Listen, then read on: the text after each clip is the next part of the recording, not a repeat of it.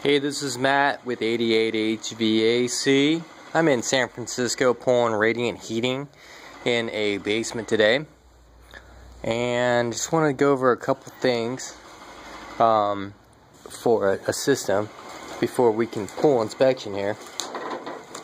So what I did is I pulled all my pipes and I brought everything back to my manifold location, and I basically got all my pipes into a test port here, and all my supply and return lines are tied together.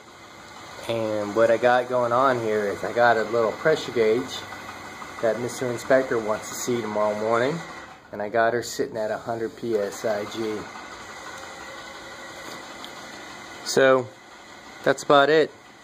Just make sure that all your pipes don't have any leaks and everything's tied down and everything looks clean for Mr. Inspector, and typically things go pretty good. You can check out some of my other videos regarding what spacing I put these things at, which way I run the pipes for the supply, and where my returns coming back, and also insulation. So thanks, and talk to you later.